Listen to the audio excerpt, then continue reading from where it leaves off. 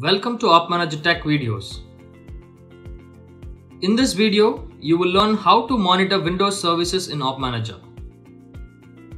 Windows services are critical processes that support vital server functionality.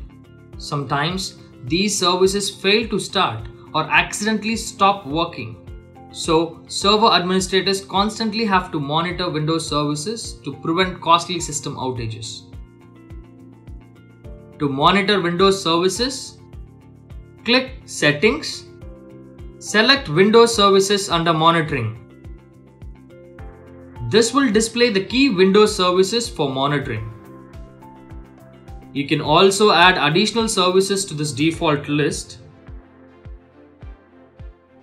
Click Add and select the device you wish to fetch the Windows services from.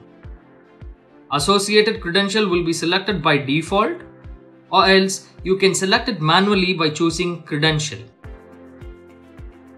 Click Next. This page will be listing all the Windows services from the selected device. Now, select the services that needs to be monitored. Enter the consecutive time count to generate alerts if the service becomes unavailable. OpManager also provides the option either to restart the service or restart the server itself whenever the service is unavailable.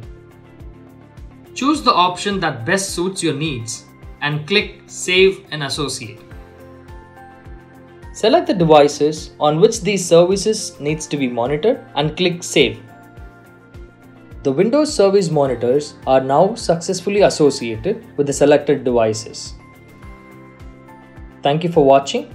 Hope you have learned something new today. See you all in the next video.